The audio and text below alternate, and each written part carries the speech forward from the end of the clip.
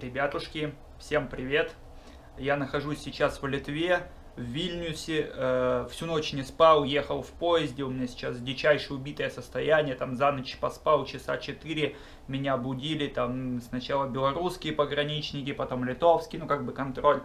Вот, я приехал в Литву, в Вильнюс делать репортаж с форума «Свободной России» от издания Отель.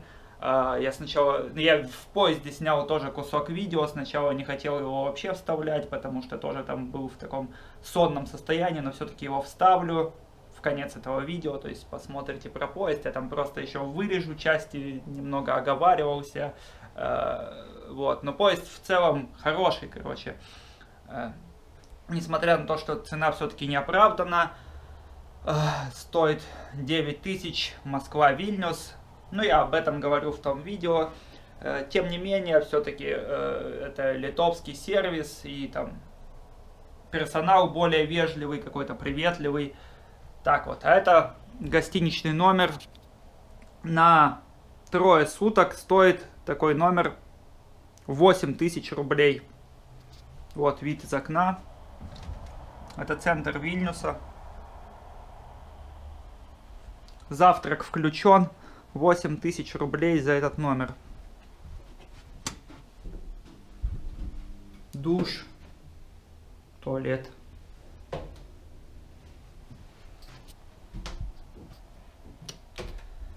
Я надеюсь, что это видео я залью сегодня, уже в пятницу. Вообще в Литве пробуду до понедельника. То есть вот с пятницы по понедельник я отдал 8000 рублей за этот номер.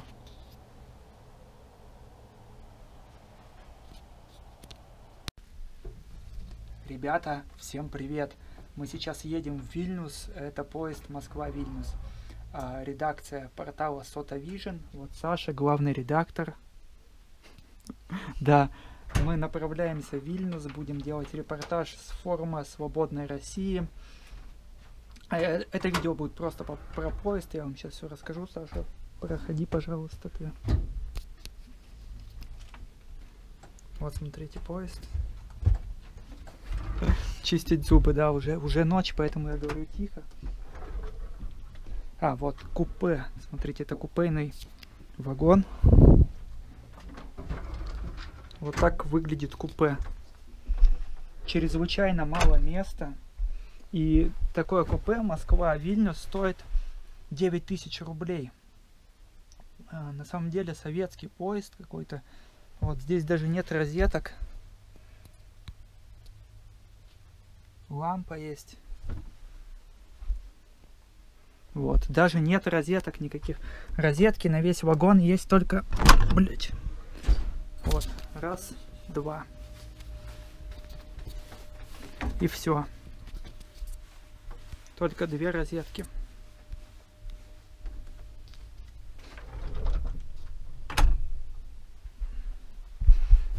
На самом деле уже ночь, я думаю, мы остановились, скорее всего, мы в Минске.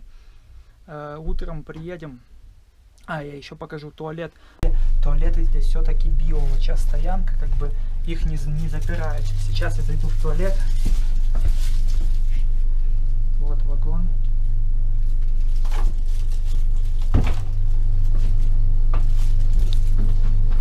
Туалет.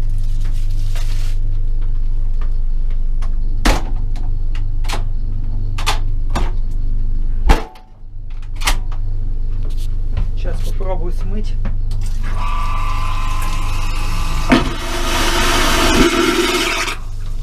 Да, точно, туалет как бы уже био, ничего не валится на рельсе. Я просто почему-то подумал, что здесь совсем, совок как бы нет. Все-таки литовский поезд немного круче, но единственное, не хватает розеток в купе. То есть платишь 9000, непонятно за что.